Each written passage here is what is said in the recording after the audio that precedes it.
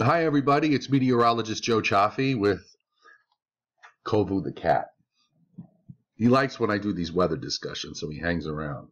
Anyway, let's see how long he stays. Okay, we're going to do the EPO today and the NAO and the GFS.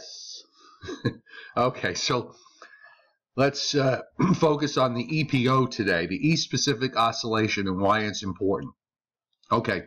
When we look at the long range, and I've been touting this idea of a pattern change developing during the month of November, targeting around the middle of November, and just a couple of things as we go look at the short range and then how it evolves on the latest GFS run.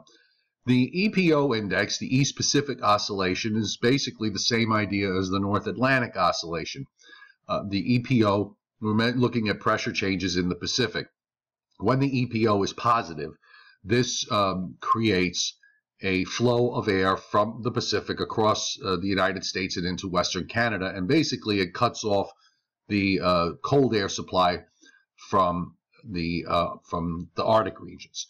And we're going to see the EPO positive through the first 8 or 9 days of November, and then it trends toward neutral as we go after November 10th through the 13th. That's as far as out as we can go. Now, normally, this would mean very warm conditions here in the east, but what we also have at the same time is strong blocking in the Atlantic, is shown by the negative NAO index. So when the NAO index is negative, pressures are higher in the North Atlantic, which displaces cold air into the eastern part of the United States. So these two opposing indices at the moment are kind of battling with each other.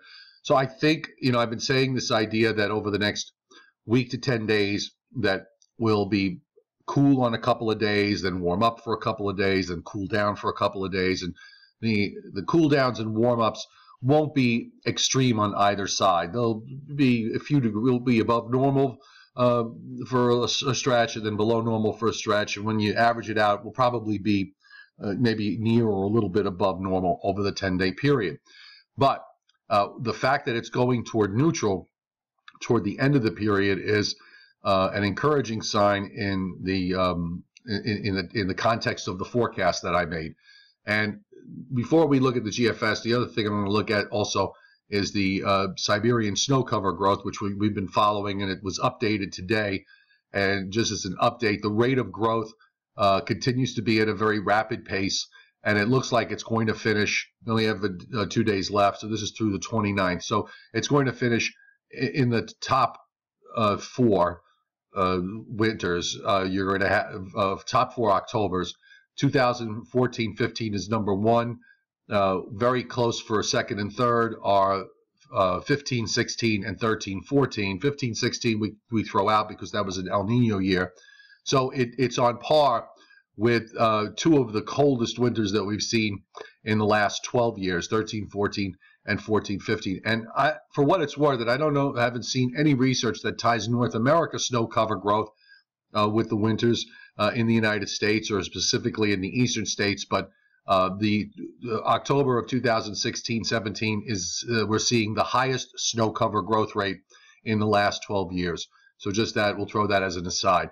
Now, we'll look at the GFS model, and I'll show you what it means with respect to a positive EPO. Now, if you look at the pattern here across North America as we go through this week, and the EPO becomes strongly positive.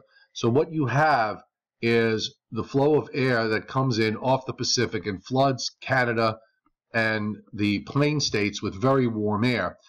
The only thing is that in the east we have this trough, and we have blocking here in the Atlantic, which is forcing some troughing along the east coast. So this is what is preventing us from getting into the super warm air, which is going to be back through this area of the country. So that is the one mitigating factor here in what normally would be a very warm week, where you would have warm air flooding the entire United States and all of southern Canada. But because of the blocking here in the Atlantic, that's going to prevent that. Now, watch what happens as we go through time and what happens in the Pacific. So this is a week from today.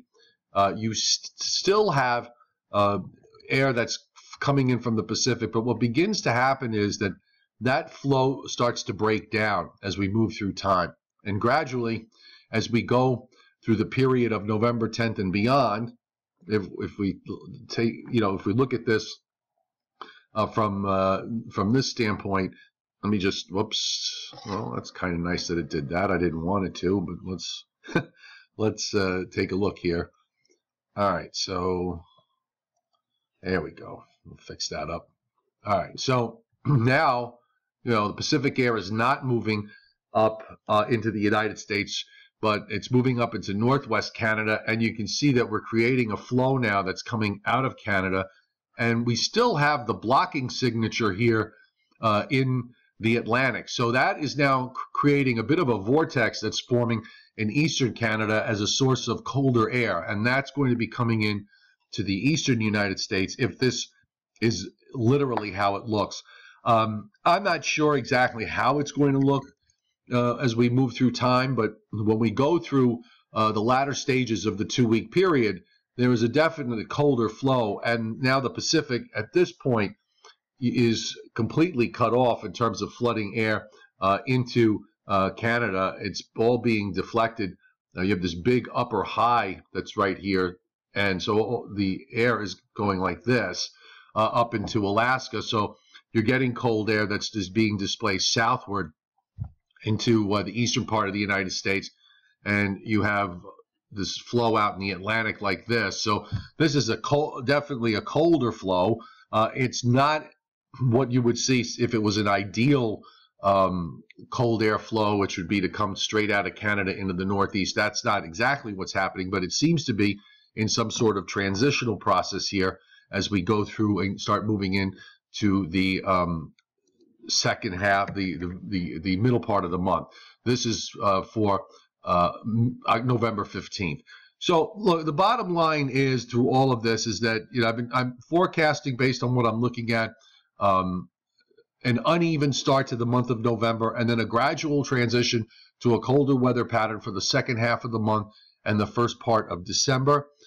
It would seem to me that that's going to probably bring some early wintertime weather to parts of the Northeast. First, of course, probably the areas away from the coast, and maybe at some point that'll start to work its way southward depending on how cold it is. But we'll have to just wait and see how this all plays out. But certainly it looks like we're going to have some very interesting times ahead of us. So don't forget to check out the latest weather on meteorologistjoechaffee.com, weatherlongisland.com, nycweathernow.com, and of course, when it comes to storm chasing, it's ssstormchasers.com.